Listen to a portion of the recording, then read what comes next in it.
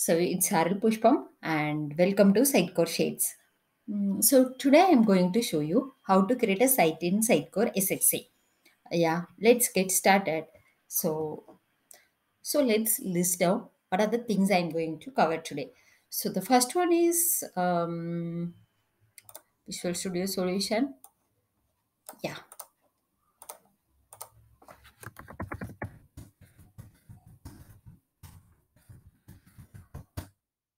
Visual Setup. It's nice.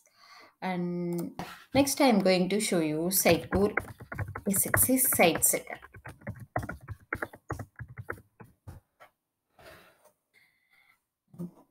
Third, we are going to see the serialization part.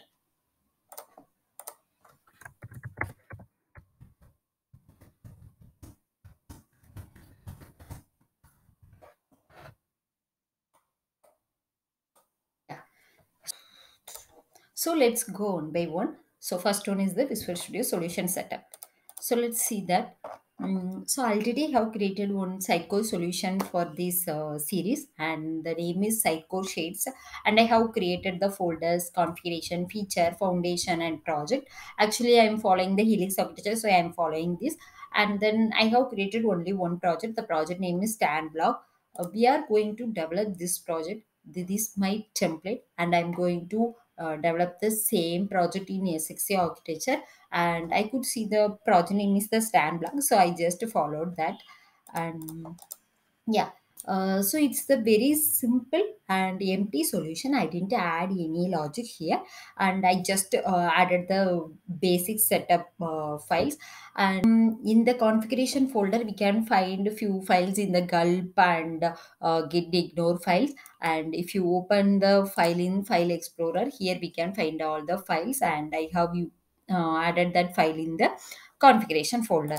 So actually, I'm using the gulp for directly publish all the files from my Visual Studio into www root. That is the main purpose for using that. So my solution setup is done, and next we have to install all the record files. The very first thing is we have to install the Sitecore instance. So already we have installed that, and for now we can ignore this step. We can do this step later.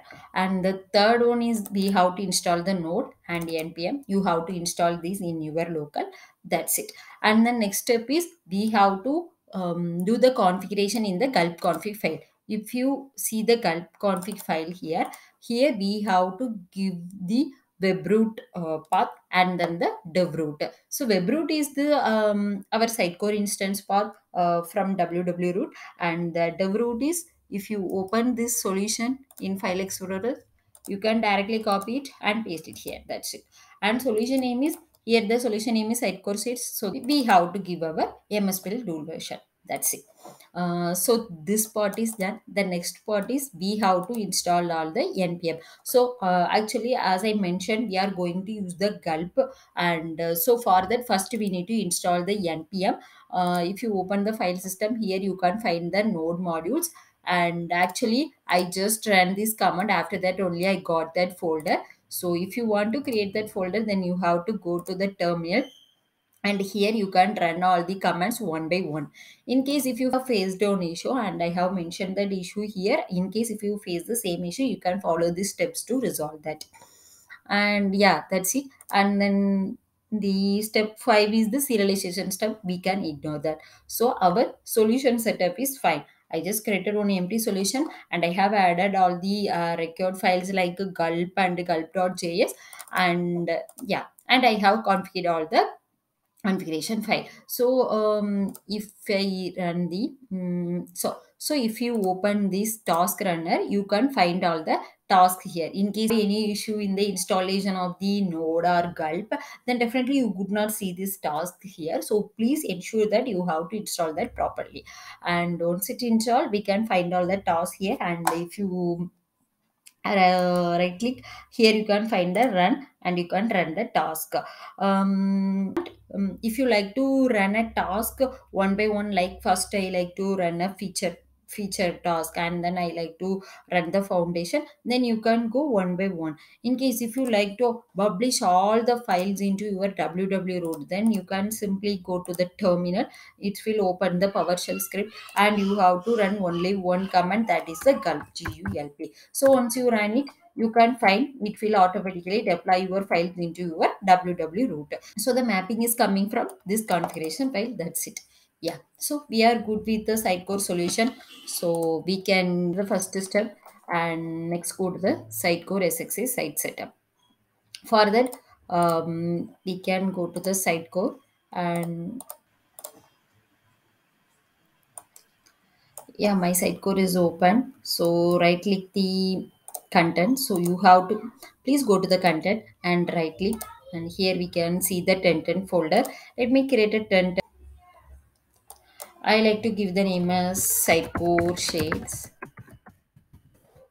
and yeah, let me use all the modules and then OK, and it's loading now.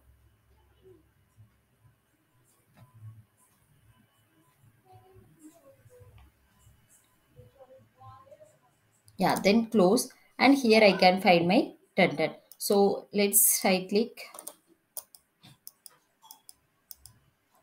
and yeah, we can create a site now, and we can give the name like stand block. Yeah,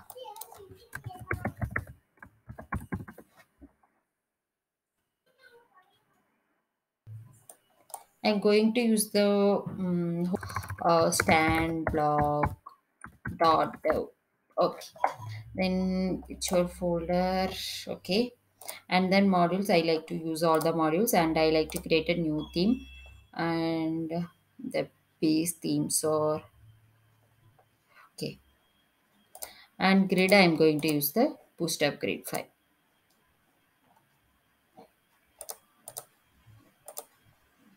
Yeah, let's create.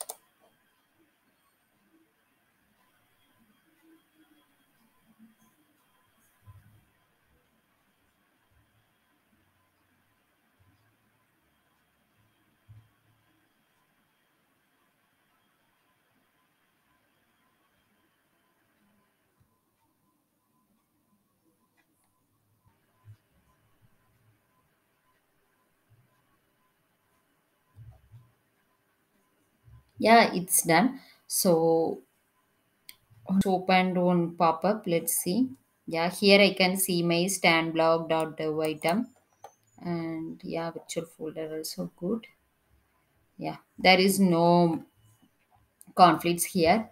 Let's close it. And in case if you like to change your site setting, then you can expand your site, and in the settings, and here you can find one site grouping, and here we can find our site description. So if you want to add any other new name, you can add a pipeline, and let me add a stand blog dot stage.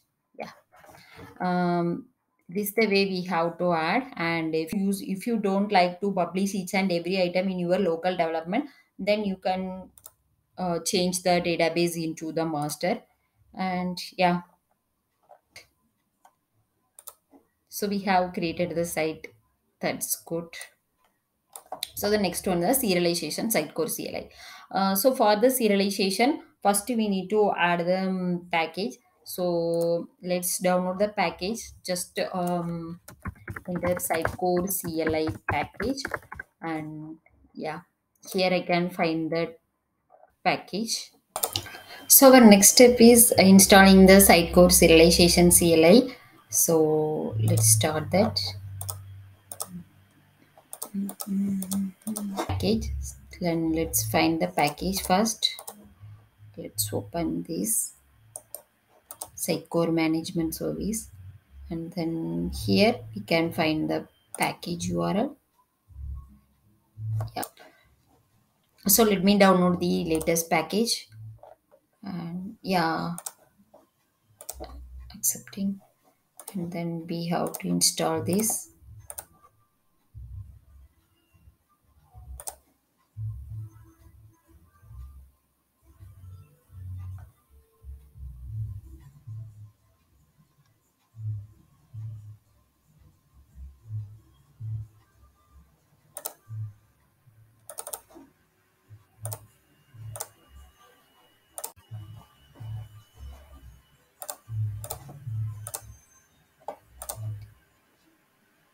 Let's accept the agreement, and then next, and then next.